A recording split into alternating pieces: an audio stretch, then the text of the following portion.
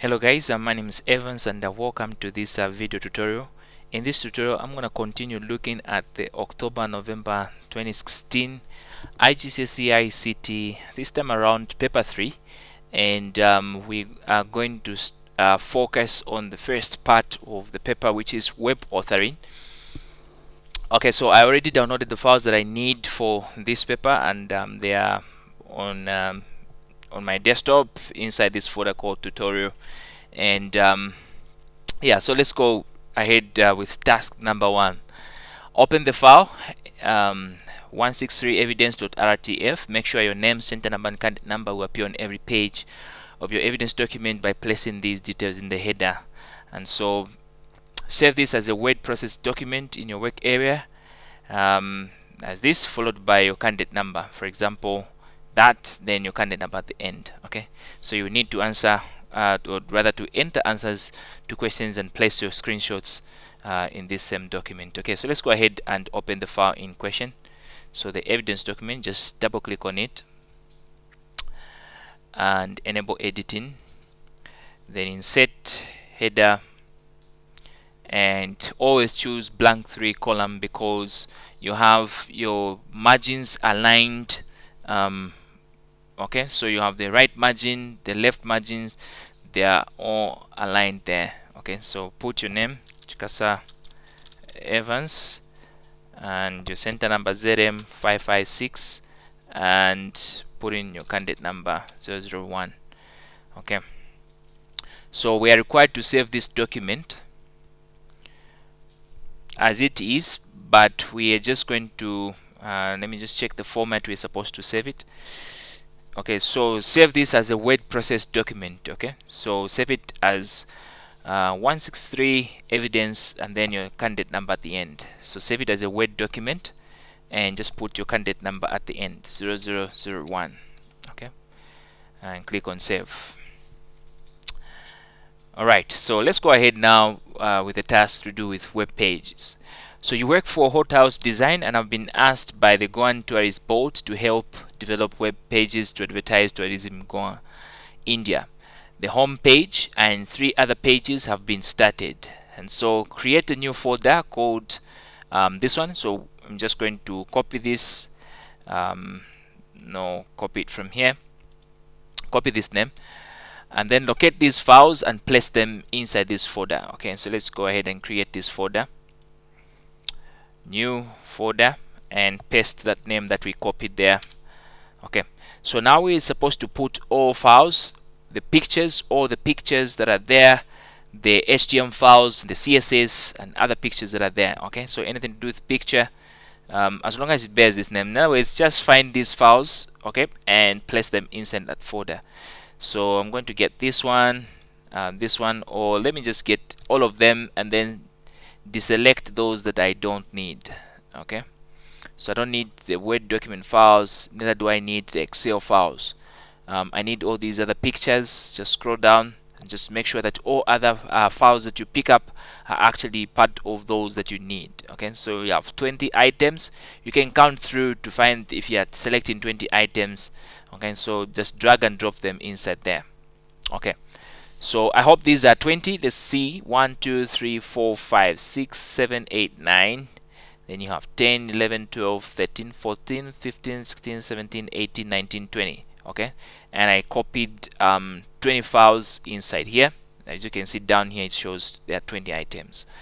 Okay, so now that we have these files, let's go to work. Step number 1, open and examine all the supplied web pages.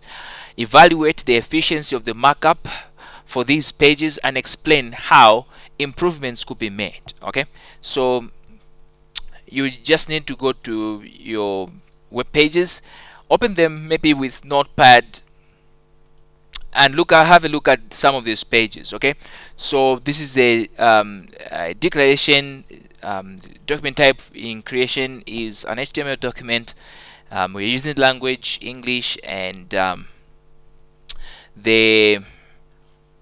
we have except that you have some empty spaces in the table. Some cells are empty and all.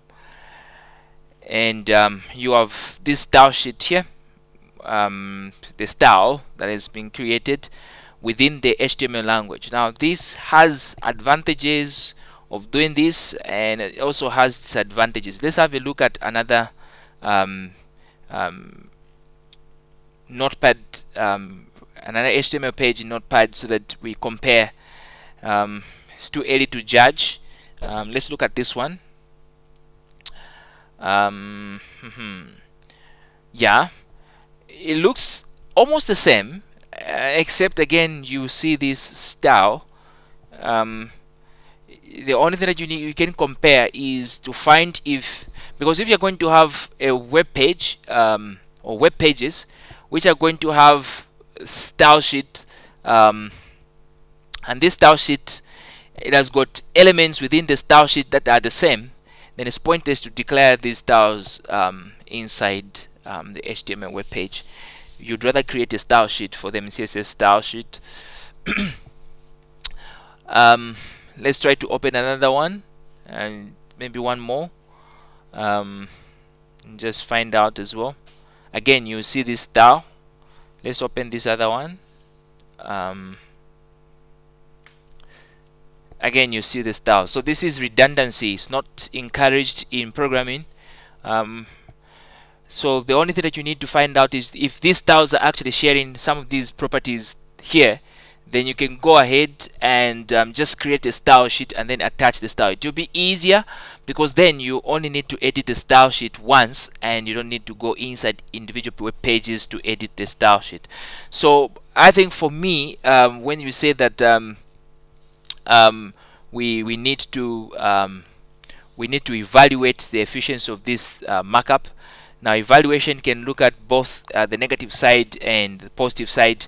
So on the negative side, I think the use of the style sheets actually, or not the style sheets, the use of the styles inside the web pages is not good. Okay, you'd rather create there. So you can look at on the positive side, you can look at on the negative side. Okay, and then we can look at also, if it's a negative side, then we think of a way that we can make improvements to this one.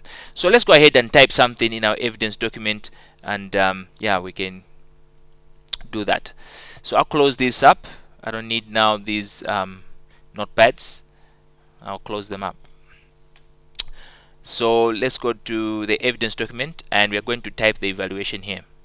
Okay, there is a redundancy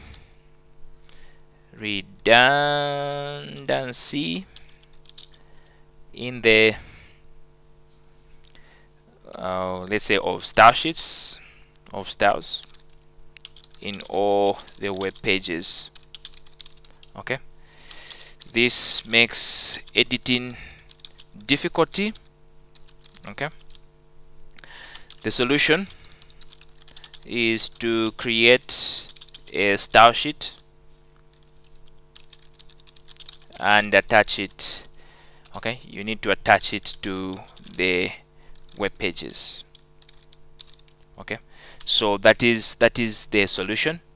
You need to create the style sheet and then attach it to the web pages. Okay, so that is one problem that you are going to find if you have styles that are within web pages.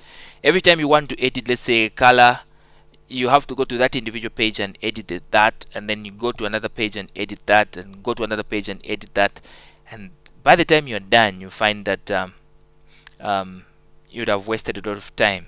Okay, so I think I'll end here for this one. That's what just I noticed there with the style sheet.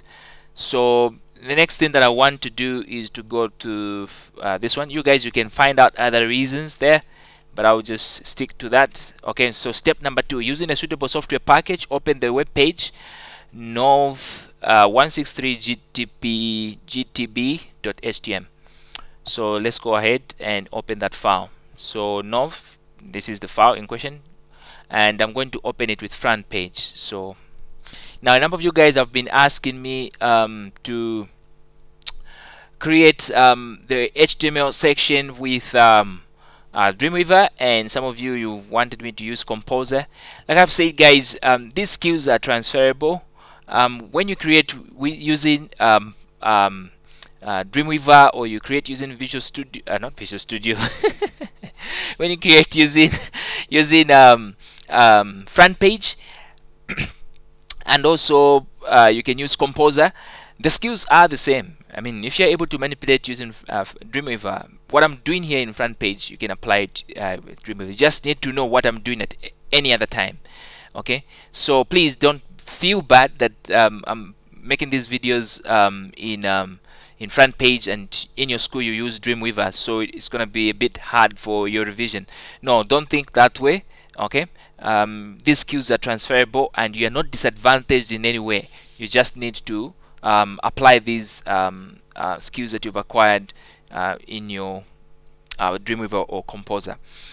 Okay, so this is the page that we've opened, and let's go ahead and have a look at the next part. It says replace the text A candidates ZZ999 and 9999 with your name, center number, and candidate number. Let's go ahead and do that. So scroll down and replace this part. So this part is going to be Chikasa Evans ZM 556, not ZN, ZM 556 0001. Okay, done with this one. Next step, replace the text image A with image 163 beach. Okay, image A, so just highlight it, insert image, and this is beach. Okay, and insert it there. Next, step 3, replace the text image B with image 163 logo. So go to the text, where we image B, just click on it and insert picture, and then look for the logo, this one. Next step, resize the image to 1000 pixels by 380 pixels wide.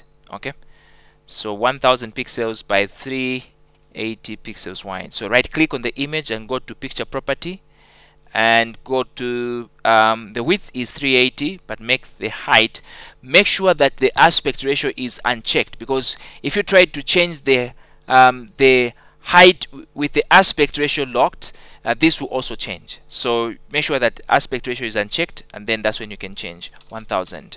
And the next part says that make sure that appropriate text is displayed if this image is not available. So before we even close this window, let's go to general and type in image of company logo, maybe. Okay, so that when this doesn't work out in terms of loading, it will be displayed the alternative text. Okay, step number 4, using the most appropriate image from image 163 image 1 to image 163 image 8, replace the text image C with image of chef preparing food. Okay, so let's go ahead and find the chef preparing food, and automatically you can see this guy looks like he's squatting preparing food. Okay, so let's go ahead and get this image. So insert. Okay, so I'll zoom in again and get this picture, but this picture is supposed to be inserted here. Okay, image C, so get him there, insert. Then image D is supposed to be image D, image of an elephant, right? Let's go here, insert, zoom in and look for an elephant, right? There you go. Insert. Then this one, get it as well, insert. This will be image of what? Image of the of a riverboat. Okay, let's find out. Zoom in, just hold control on your keyboard and roll up your mouse wheel to zoom in. So let's find the riverboat. There you go, and insert it. Perfect. So step number 5, make the text, click here a hyperlink to return to the top of the page. So what this one is really asking you to do is to create an anchor, which is going to, when you click on it, is going to take or roll up the web page or the current page onto the top or the beginning of the page.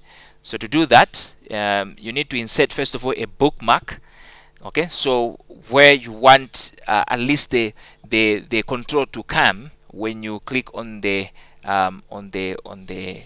anchor. Okay, so I'll put my bookmark here and go to let me see, insert bookmark, and I'll give it the name top. Okay, and click OK. So there you go.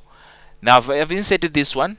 Scroll down and now get the text that you need. Okay, so the text is supposed to be click here. Okay, so click here is this one. So highlight this text, just click here, right click it and go to hyperlink, and this time select place in this document and select your anchor or your bookmark that is there and say OK. Now be careful, sometimes you are asked to do something. Okay, that's that. Okay, say OK, and there you go. You'll see that there is a link there. If you click on this one, it will take you back to the top there. You can test this in your browser and you see that it will work out. Okay, so next step number 6. Okay, step number 6, make the text hothouse design a hyperlink to send an email message to hothousedesign@cie.org with a subject line web design. Okay, I think I'll end with this step, and then in the next video I'll pick up from step number 7 so that I don't make this video quite lengthy unless otherwise. Okay, so let's get to create okay, so make the text hothouse design a hyperlink. So let's do that. Scroll down, hothouse design, that's the text. We make it a hyperlink. What will this hyperlink do? It will send an email message to hothouse design. So copy this. I'll copy this email address and then come back here. I'm sending an email address to this address with the subject. Let me copy the subject as well, web design inquiry. Just copy it and paste it there. And so what I'm going to do is let me see. Okay, so set the name for the default target window to self. Okay, so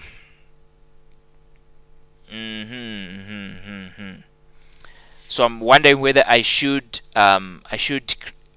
set this, because there are two ways that you can set this. You can set it in this window here under target, but there's no target here.